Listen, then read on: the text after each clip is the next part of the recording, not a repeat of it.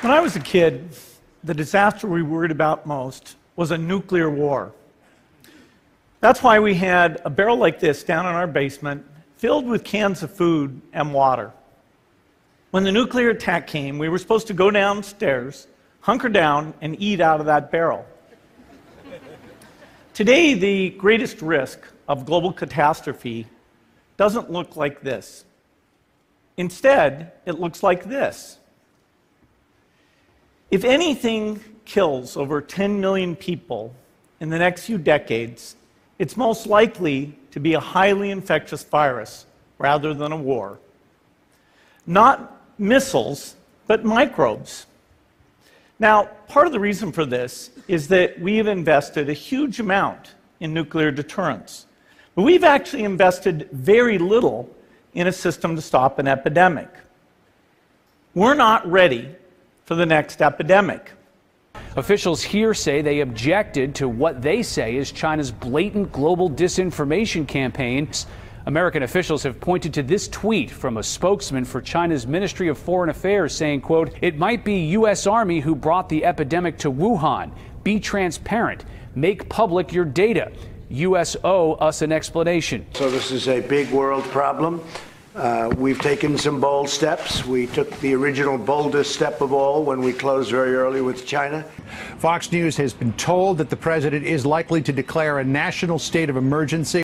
Is the administration considering more aggressive containment options, like a quarantine, a national curfew? We're coming out with strong suggestions, and you know, it's becoming a little bit automatic. You look at people, they're not doing certain things. People are self-containing to a large extent. Are you considering instituting a nationwide lockdown? At this point, not nationwide. There are concerning reports coming out of France and Italy about some young people getting seriously ill and very seriously ill in the ICUs. We think part of this may be that people heeded the early data coming out of China and coming out of South Korea that the elderly or those with pre-existing medical conditions were at particular risk. The crisis is growing by the hour, both here in the U.S. and around the world.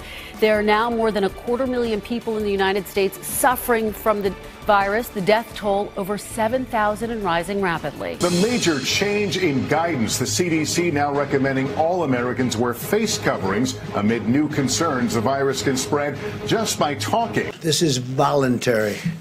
I don't think I'm going to be doing it.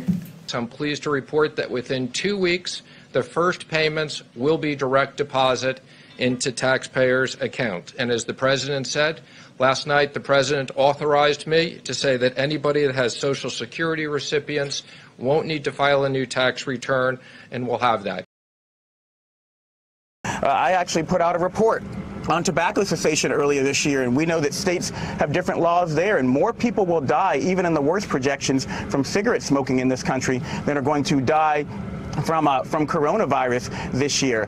Welcome to Sunday. As of this morning, there are more than 300,000 confirmed cases in the United States and well over 8,000 deaths. The federal government is now acknowledging that in a best-case scenario, somewhere between 100,000 and 240,000 Americans are likely to die from this virus. One point of comparison, that's more Americans than died fighting in Korea and Vietnam combined. This is going to get worse before it gets better, for sure. Should there be a national stay-at-home order? I don't understand why that's not happening.